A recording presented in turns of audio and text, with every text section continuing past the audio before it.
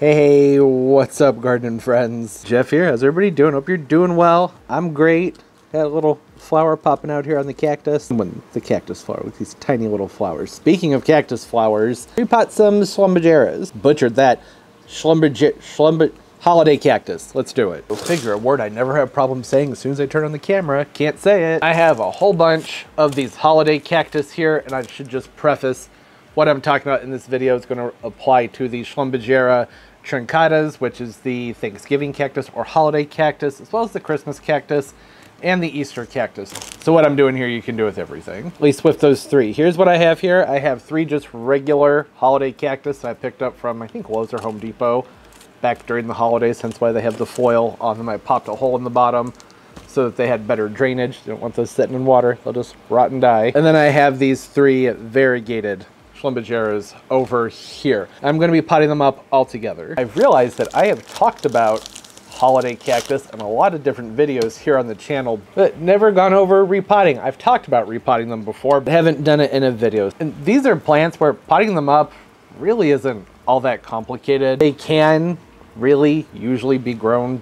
just fine in a standard potting mix, though that's not how I like to do it. There are some risks that come with that because they are more prone to root rot if they don't have a mix that drains really, really well. I wasn't sure if this is even a video to make because the Thanksgiving cactus, all the Schlumbergeras, they aren't plants that need to be repotted all that often.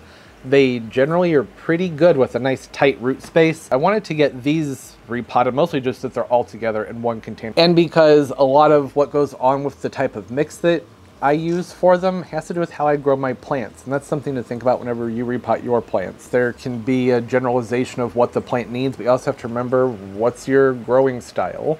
What's your climate like? There are variabilities to keep in mind. Tropical cactus, not a desert type cactus. These grow more like an epiphyllum would. Or think of some types of orchids. Where they're dispersed in nature, they would be along like rocky cliff sides, perhaps in like the various nooks and crannies within very large trees as well, but they're going to be in areas where a lot of leaf litter falls and collects around the bases of the plants, and there's a good amount of moisture and humidity. So anytime I'm growing a plant that has those characteristics, I think of aroids, I think of orchids. It's going to want something that will hold on to some moisture around the roots, but also something that is light and airy, that has a good amount of airflow, something that's oxygen rich. That's the basics of what that cactus is going to need. And like I said, you can use an all-purpose potting mix if you really want to. Just gonna have to be more careful about how you water the plant. Maybe use a more shallow container. So what I like to do for them is pretty similar to an aroid mix. This is bark chip, perlite, pumice, sand. There is a small amount of sphagnum moss in here, long fiber sphagnum moss. That's gonna help hold on to some moisture. And there's a good amount of just standard cactus mix, which is just basically potting mix that has some more bark in it and very fine sand. Sand and gravel got somewhat buried by the bark chips in here, but you can see it more along the edge. This is stuff that I pulled out of an aquarium and it's dried out. It's good stuff, has a lot of nutrients in it. I like to get grit into my mixes, something with some more texture to it, something that is going to possibly be more reminiscent of a plant hanging out on a cliffside where there's various types of debris falling and collecting around the roots of those plants. That's why there's gravel, sand, all that fun stuff in here. I'm gonna mix this up, let it get nice and moist because you saw that moss is pretty dry, and then go ahead and get them popped into a basket. Talk a little bit more about repotting them then.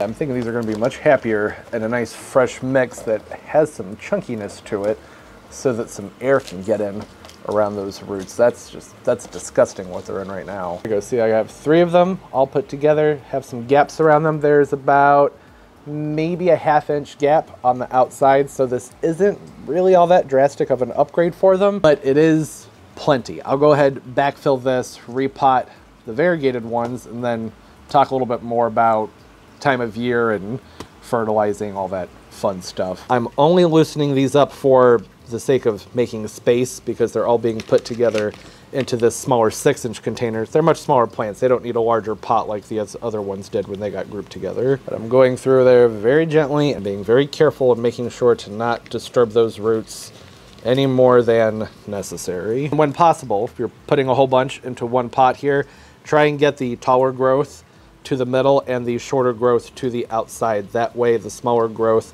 doesn't become strangled out, or it's not going to miss out on light. Allows them to grow up this way and then bush out down the sides of the container. There we go. That is much better. Vast improvement. It's less containers to have to take care of. These have to do some reestablishing. This one right here. That's going to take time. So that's generally why I like to do my repots with these plants, usually between late February into June.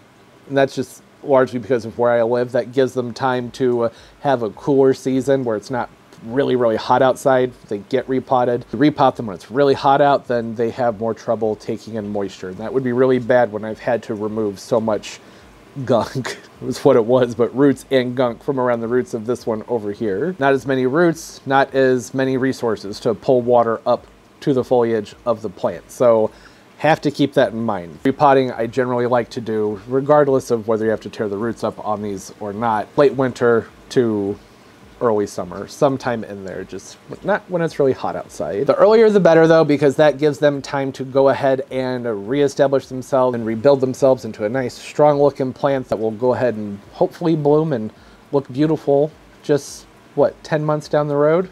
Not even. I haven't watered them in yet. I will when I'm not surrounded by lights and cameras and electronics. Usually wait till after I'm done filming to water the plants in. But that is an important step. Help get the air bubbles out of the potting mix, help settle things down, and make sure there's moisture available to the plants where you've potentially disturbed some of their roots. Stressed them out. You don't want to stress out a plant and then make it thirsty, or stress out a plant that was already thirsty. That's never good either. And then how do we know when it's time to repot these plants? It can be tricky. They can stay in the same container for years and look completely fine. And you know, if it ain't broke, don't fix it, right? You saw why I repotted this one. That soil blend was just garbage, and for me aesthetically and just with the way I grow my plants, makes a lot more sense for them to be grouped together, because it's just less things have spread around outside to take care of. They're likely in those little pots to get knocked around, fall behind something. These are nice and bulky. These aren't going to go anywhere, and it's going to be easier to be like, okay, I just need to water this one and now that one, and not have to stay on top of watering 6 smaller containers. It was just an ease of maintenance thing. General rule of thumb with house plants is when you start to see roots coming up the bottom, coming out the top, you water the plant, it's not responding, then that means it's time to repot the plant, or you're fertilizing and you're still having nitrogen deficiencies, probably time to repot the plant. That's a rule of thumb that is only kind of useful with these cactus. Man, the variegated ones are hard to get to show up on camera with all the lights in here. I have to bring it closer so you can see how nice the foliage looks on those. When this is nice and full, give that probably 2 or 3 years, that's going to be absolutely stunning. It's going to take it, it's definitely going to take it some time though. Because these are such sturdy and resilient plants, you're not always going to notice the symptoms like nitrogen deficiencies. By the time those show, things might already be pretty bad with the plant. More than likely, if there's something going wrong with the plant, it needs to be repotted. That's going to be related to the soil holding way too much moisture. That's going to be an overall yellowing, pads looking flat and kind of squishy. You get a yellowish hue to them. You can stick your finger down the soil and see if it's wet and think about when the last time you watered the plant was, and should it still be wet? Probably not. There might be an odor. Hopefully there's not, because that's a whole nother set of issues going on there. If that's the case, get out of the container, get all that old soil out, wash it clean, maybe spray it down, not maybe, definitely spray it down with some peroxide if there's an odor, let it sit for a few minutes, rinse it back off, and get it repotted into a mix that drains more freely. Don't let them sit in water. They don't like that, even though they are a tropical cactus, and it's good to go ahead and water them just like you would a standard houseplant, where you let the soil dry out, you know, maybe 1 inch to 2 inches down. Should be okay depending on the temperatures. Heck, certain times of the year I'll let these dry out completely if it's really cool. If it's in the 60s in the grow space, then I'm not worried about watering these very often at all. Maybe once every few weeks. It's generally not the case for most of us though, right? Probably in your house where temperatures are usually in the 70s Fahrenheit for a lot of people. If that's the case, you probably have to water them every other week to maybe once a month during the winter time. Depends on your light exposure, those sorts of things. Plants aren't blooming, but you're doing everything for them that you should be doing, meaning that you're changing their day lengths and they're being fed appropriately, proper minerals are being provided to the plant to keep it healthy, but things just aren't doing what they're supposed to do. Might be time to repot it. I wouldn't be surprised though if I have these in these containers here for about 5 years, maybe even longer. I shouldn't do that because I know good and well, as a gardener, as most of us do, that eventually whatever's beneficial inside this potting soil is going to wear out over time. It's going to get flushed out from inside there over years of the plants being watered. The roots are going to fill out the container more, and there's going to be more soil loss, where eventually there's going to be more root than soil. And worst case scenario, time will pass and the soil blend that's in there will start to compact and get muddy, and it'll end up looking just like it was before I repotted it. Wouldn't want that to be the case either. I don't think these would have lasted through the summertime in that mix that those were in when I moved them outside. Those would have just rotted away. Yep, so there it is. Quick rundown. The majority of people who are watching this are probably only wondering if they even need to repot it, so maybe this was helpful. Chances are you don't, but if you lift it out of the container, have a look at those roots and at the soil, you don't like what you see, then go ahead and repot the plant. Don't wait until the next season. If you're thinking, uh-oh, it's September, I don't want to repot the plant right now, you have to weigh things out, right? Is it going to mean that the plant might rot and die if you don't? Then maybe just forfeit some blooms. And even though we call them the Thanksgiving and holiday cactus, I've had these things bloom for me year-round before. Just generally the biggest show is when there's a change in season, when the day lengths change. They get more darkness, more hours of dark than light.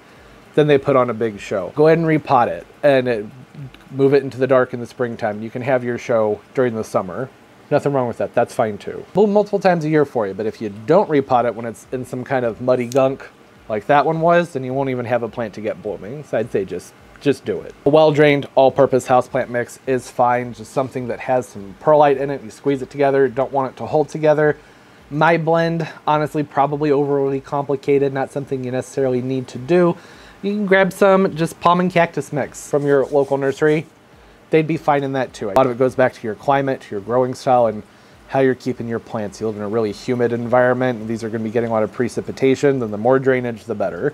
If you tend to underwater your plants and live in a pretty dry climate, maybe don't worry about it being something that dries very, very quickly, right? That's only something I have to worry about because of the rain. Might not be the case for you. I'll consider adding an all-purpose slow-release fertilizer to these probably sometime around midsummer. Until then, my focus is more on getting them reestablished into these containers, which is one of the reasons that I have that gravel and sand that I pulled out of an old aquarium.